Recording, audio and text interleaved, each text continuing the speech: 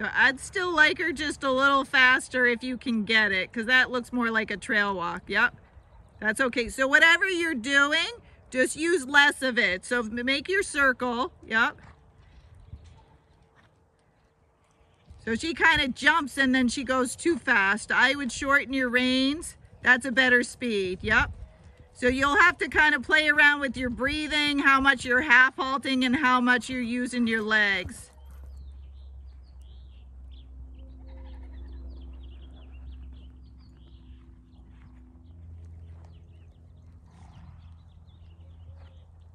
Yep, you're still doing good with the steering, because I know what she feels like when she drifts.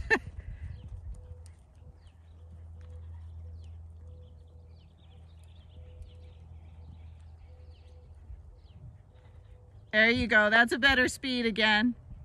Keep going.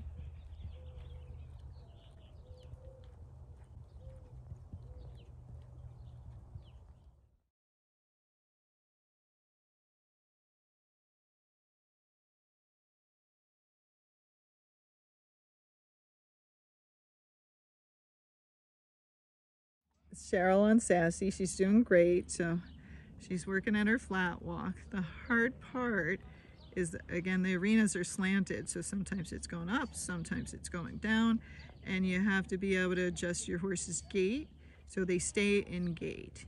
You know, so sometimes you got to slow down or speed up to keep that same speed, and sometimes if that footing is really changing what gait your horse is doing, then you got to usually slow down to keep the same footfall and then speed them back up once you get out of that footing or out of the incline or decline. So everybody thinks this looks so easy, just walking around gaiting like a piece of cake. It's not. You got to constantly keep adjusting your horse, and she's doing a phenomenal job. Doing really good. We have jumper footing in here. It's not walking horse footing. So that makes it more difficult for us. So see, now it's going downhill.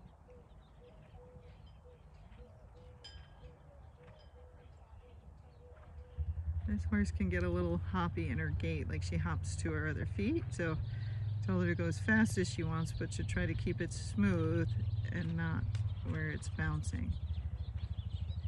That looks good. Does it feel pretty smooth? Not too bad. Okay.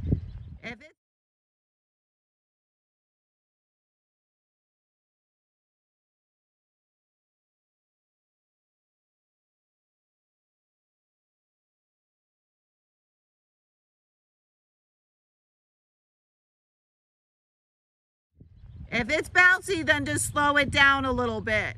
So we're practicing our speed. Sometimes she gets hopping a little bit and her feet get closer together, and then it's a little bit bouncier. We want it as smooth as we can get it. So in here, she doesn't hit a hard pace or anything. It just gets rougher. So I told Cheryl to go a little slower. That looks better to me. Oh, stay a little slower, because now I see more movement in the saddle. You can see she's not pacing. It just is a little bit choppier there.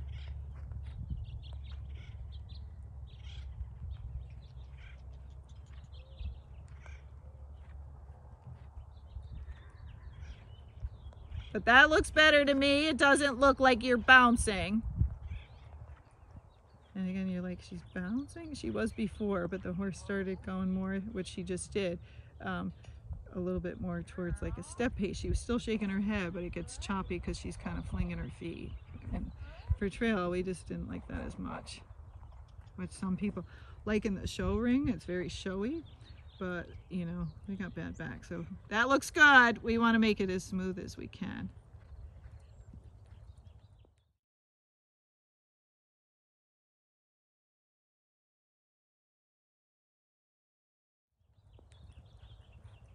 And so we stopped her when she was doing the right thing.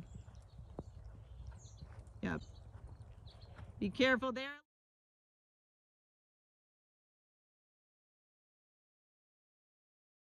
Be careful there. It looks like it's getting bouncy again. So she's getting her smoother. We slowed her down a little bit. It's hard to see with the sun. And everywhere it goes downhill, wherever she went, we've slowed it down some.